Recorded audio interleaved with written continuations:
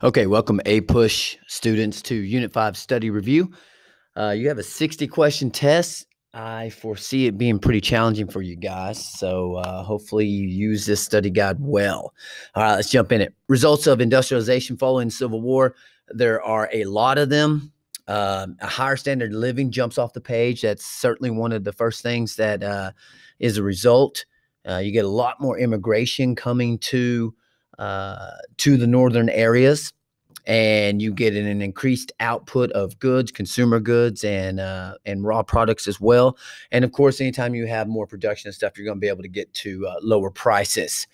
When it comes to factors that led to American economic growth, our population is growing. That's a good tax base. That's a good work source. You have this huge market in America that's been growing since the market revolution.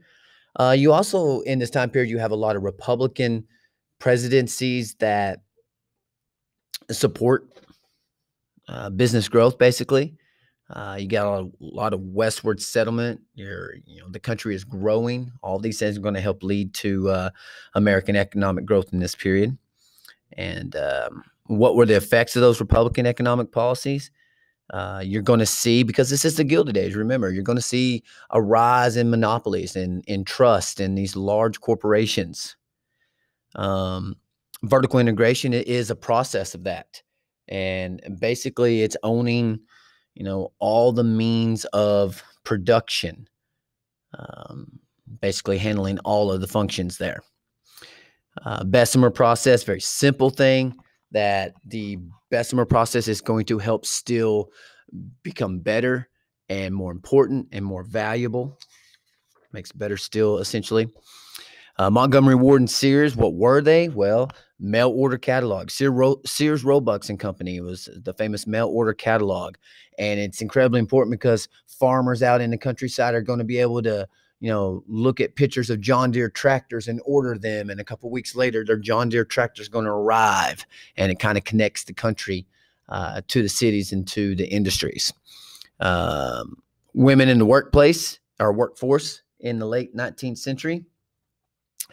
In this time period, at least around the turn of the century, around 1900, the vast majority of women are working as domestic servants. There are, well, I'll say vast majority. There are a lot that are working as domestic servants, teaching and nursing. Those are going to be jobs relegated mostly for women. And of course, women are going to be working in the factories where they're getting paid less. Results of mass production. Mass production kind of kills skilled workers. You have unskilled labor and you have skilled labor. Skilled laborers are craftsmen. They're people that can work with their hands and create things that other people can't. Unskilled labor, anybody can do it. Think Ford factory, turning the screws and attaching a steering wheel to a steering column. So that's going to really hurt skilled workers for sure. Well, who were the new immigrants between 1880 and 1920? And what about them? A lot of these people were, in their minds, were only coming to America for a short time, always with the plan that they were going to go back home, make some money while they're here, and then eventually go back home. And while some did, obviously, many of them ended up staying here in America. Granger laws. Think populism with the Grangers. It's a grassroots movement, but they want to regulate the railroads because the railroads have been treating farmers very poorly, have not been giving them very good rates at all. So most of the state Granger laws are in regardance to the railroads. Asking about Victorian ideals of domesticity. There's a lot there that ladies are supposed to be the moral influence, that women have certain civic duties, that men have to show restraint in how they treat women.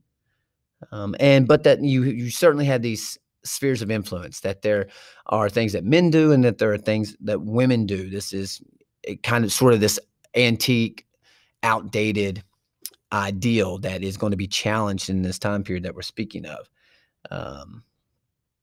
Why did school attendance rise? There are a lot of reasons why. You've got more businesses that need more intelligent workers, so you've got to educate them better. Um, daughters. You also got to think about the Civil War and how many men it killed, and you have a lot of widows, and they're basically going to start sending their daughters and getting their daughters an education because they need them to have one. And probably the biggest thing I think is that eventually states began passing mandatory laws that your kids are going to have to go to school. So school attendance is definitely going to rise and continue to rise as we go forward in history. Our boy Booker T. Washington, one of our favorites here, of course. Remember that he was a former slave. He was an author of a book, Up from Slavery. He suffers criticism by people like W.E.B. Du Bois, who felt that he was too accommodating to whites. Remember that he wants blacks to work their way up to be happy with being janitors and low-level positions, that eventually white peoples will respect him. And of course, most famous probably for Tuskegee Institute there in Alabama. YMCA, Young Men's Christian Association.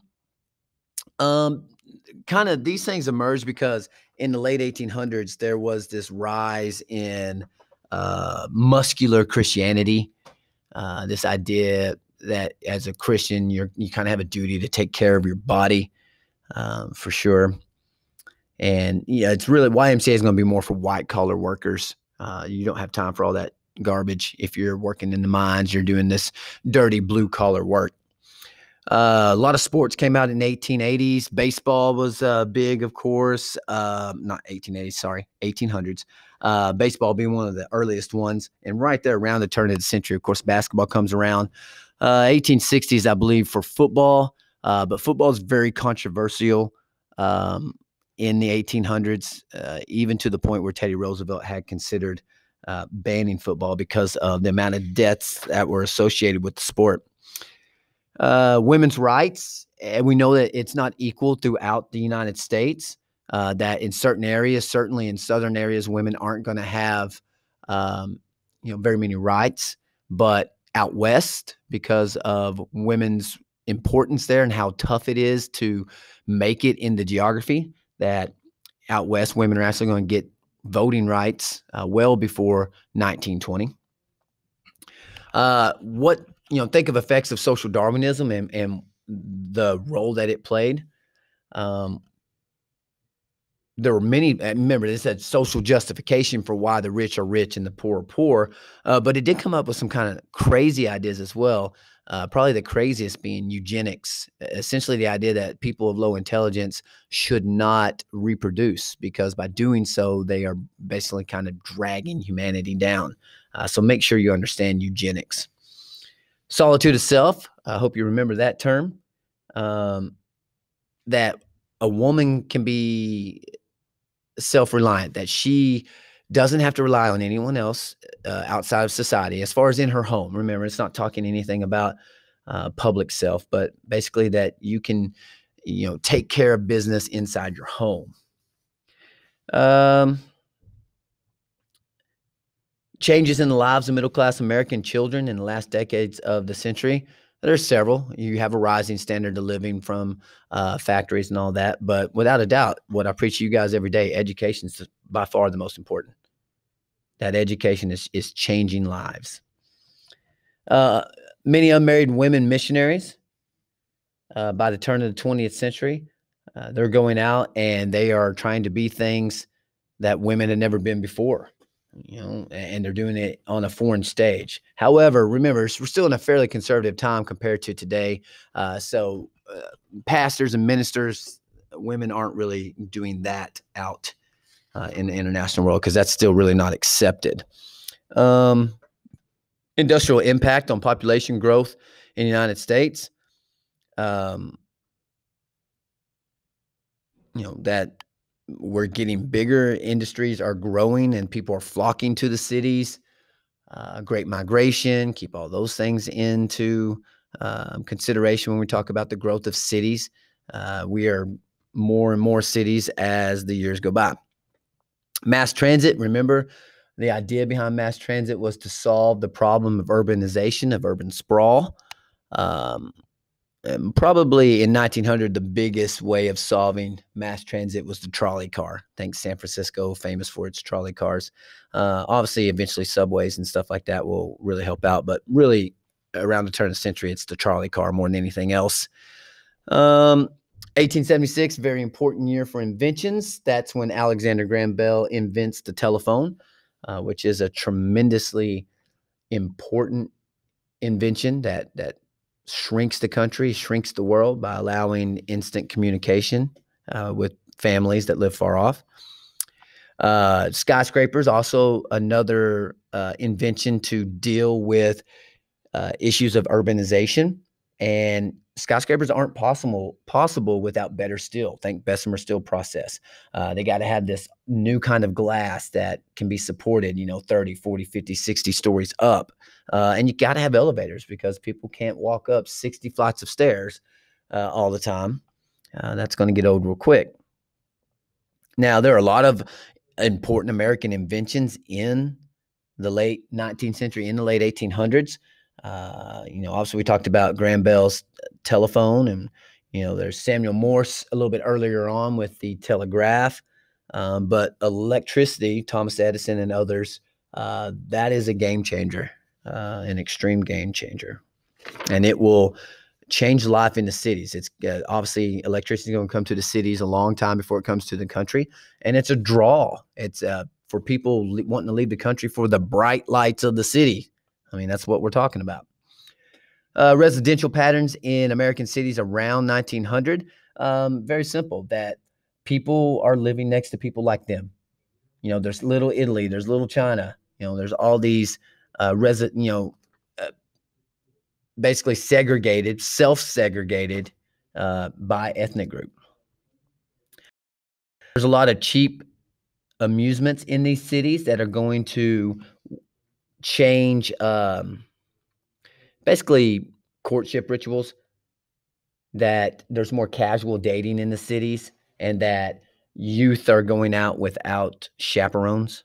So the old school courtship rituals of I am going to ask for permission from the father, and I'm courting this girl with the assumption that at the end of the courtship there will be a marriage. That's going bye-bye. That's being seen as an old style ritual. Libraries.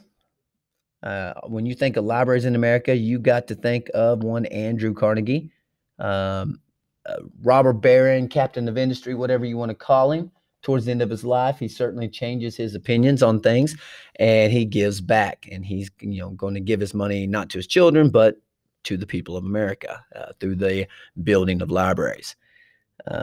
William Randolph Hearst and Joseph Pulitzer, these are our yellow journalism guys. They have quite a bit of influence. Remember that they help move us into the Spanish-American War. Basically, they're competing to sell papers, so they're going to have very sensationalist titles and sensationalized stories. Other journalists of the time of note were muckrakers, people like Upton Sinclair, who wrote The Jungle. And what's the job of a muckraker but to expose the underside of American life, to show the truth to Americans so that they know. We had, looks like I missed one on here. We did talk about Hull House. Remember Jane Addams? And Hull House did a lot of things. They offered a lot of things for low-income clients, for women. They kindergarten and daycare, playgrounds, bathhouses for these immigrants who are trying to assimilate into American culture. Triangle Shirtwaist Company factory fire. We know what it was, but what is its effect? It's going to make the government of New York come down on businesses and make them pass better labor codes, different rules that will protect workers, because this was a subsidy of over 100 women dying, many of them young, and just people were sickened by it, and it made a change. We also get into the progressive era in this time period that we studied. And progressives, when you think of progressives, you got to think middle-class urban reformers. Progressivism is a very middle-class movement, whereas populism and some of the Granger stuff is a little bit more working class movements. 1877 is the end of Reconstruction. And from that point on, you're going to see a lot of nobody presidents that most Americans don't remember. Many of them are one-term presidents. And a lot of this is because the elections are close. The nation's not very divided. There's not as much difference, I suppose, between them. And so you get really close elections. And because the elections are close, the presidents don't have a mandate of the people. And so it's hard for them to get really a lot of stuff passed. National politics in the Gilded Age, how would you describe them? Corruption for sure. It doesn't matter, Republican, Democrat, there's a lot of corruption. The presidents are weak, not very effective at all. Now, there are a lot of Americans voting in this time period. It isn't like today. There are far more people voting in the time period. But all these elections are going to tend to be pretty close, and Congress is going to bounce back and forth. You get some important legislation passed in this time period, such as the Pendleton Act of 1883. It's basically a civil service exam. It says that for you to have a government job, you have to have certain abilities that you can be held accountable to. So it's a pretty big one. It's to help get away from corruption and scandal of the sport. I'm trying to pause this. Somebody knocked on my door. Well, okay. Let's see. Where was I? Okay.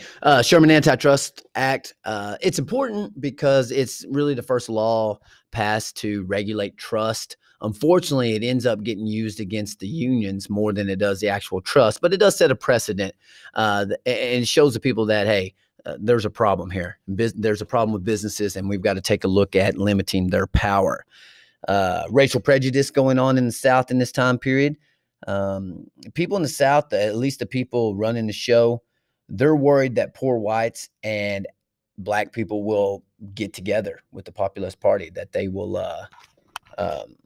that they will band together against the rich folk, and that would be terrible, of course. Let's see. William Jennings Bryan, remember him in the Cross of Gold speech, that in this case, Bryan, who is running for president yet again, 0-3 for him, he is supporting bimetallism. He wants silver. He wants money, American paper money, to be backed by silver as well as gold, which will help out the poor people and the farmers. And so he gives this famous Cross of Gold speech. Plessy versus Ferguson, very important, 1896, very simple, separate but equal. It essentially allows for segregation in the South.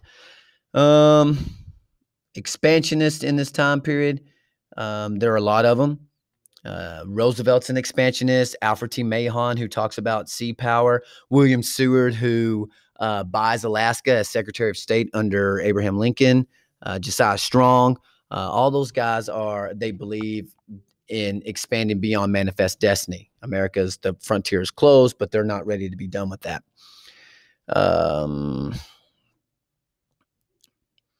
Let's see why the ideas behind expansionism, social Darwinism, were better than other people. America is exceptional. That white Anglo-Saxon Protestants are better than other people. And that we need overseas markets for the American economy to continue to be robust. Very important. We talked about Alfred T. Mahon. Remember, he writes The Influence of Sea Power Upon History. He's going to help influence Teddy Roosevelt and the construction of the Great White Fleet. Spanish-American War, very important. There were several causes of the war. Remember the DeLone letter, making fun of President McKinley, the accidental sinking of the Maine, which wasn't seen as accidental at the time, sensationalist journalism that made us feel sympathy towards the Cubans, and we got to protect our sugar plantations down there. So there were a lot of reasons why we went to war in Cuba. Now, what are some of the results? We get quite a bit. We get the island of Guam, the more important islands of the Philippines. Puerto Rico becomes an American territory, and we get influence in Cuba. So quite a bit from it. However, of course, the Filipino people are going to fight us in a guerrilla war immediately following this, and it's a far worse war than the Spanish-American War. They're fighting for their homes, of course, and we're fighting on their turf. Teddy Roosevelt's foreign policy. You got to remember that he is a white man's burden guy, that it's a duty of the great countries to help those people who are second class and second world people. Part of this as well in China, the open door notes. Europe and America are on the verge of fighting over who gets control of all those Chinese people to buy their stuff. And so the open door notes basically says, hey, we need to share this pie instead of fighting over it. Panama Canal, very important with us. Remember, this is going to be us because we try to buy it from Colombia. They won't sell. So we encourage the Filipinos to, or the Panamanians to rebel against them. And then we park some destroyers off the coast. And next thing you know, look at us. The Panamanians are leasing us the Panama Canal. Let's take one more pause right here. Sorry about that. Operating in a very short amount of time, and I will be back shortly. Okay. Hopefully this is our last time right here. I'm running out of time on this, guys, so I'm going to have to rush through it just a little bit, okay? Very important. Make sure you know the reasons why America entered World War I, and that it's just an enormous power shift. Remember that we emerged from World War I as an absolute superpower, for sure. And of the three reasons that get us into World War I, the Zimmerman telegram, these loans that we don't want to lose our investments on. It's really the submarine attacks by the Germans that is the one that pushes us in more than anything else, really angered the American people. You know what the Great Migration is, of course. That's African Americans going from the South to the North for opportunities and jobs. The 14 points, Woodrow Wilson's plan. He wants freedom of the seas. He wants the League of Nations. He wants a reduction of military arms. He wants an end to colonization. Let's see. In the 1920s, I want you to remember that is a time period of science versus religion, tradition versus a new modern ideas that are coming along. And you've got the city versus the country way of life. Let's see. Palmer raids. Remember Mitchell Palmer raids? That's during the Red Scare. We're booting in doors of people, and it is a gross attack on civil liberties for sure. Warren G. Harding, Republican president, super corrupt presidency, and he's involved in the Teapot Dome scandal. Make sure you know that. New KKK, the 1920s. It's not just going to be blacks. It's going to be Catholics and Jews and immigrants from the wrong countries. Let's see. Middle class consumer culture of the 20s. Radio is enormously big deal. If you're middle class, you're going to have that radio. You're going to have that car. You even get refrigerators and vacuum cleaners in this time period, which are very important to the middle class woman. Great Depression. You get a lot of 1929 with the stock market crash. Of course, you get all these bank failures. Herbert Hoover's the do-nothing president that doesn't really get us going anywhere. And last topic, the flapper, and really the flapper is a way of rebellion for the women of the 1920s. They want to show that they can have short hair, short dresses, they can smoke, they can drink, that you can't basically stereotype them or label them. All right, guys, I know I got a little rushed there at the end, but hopefully this will help you on what might be a difficult test. We shall see. Good luck, and I'll see you tomorrow.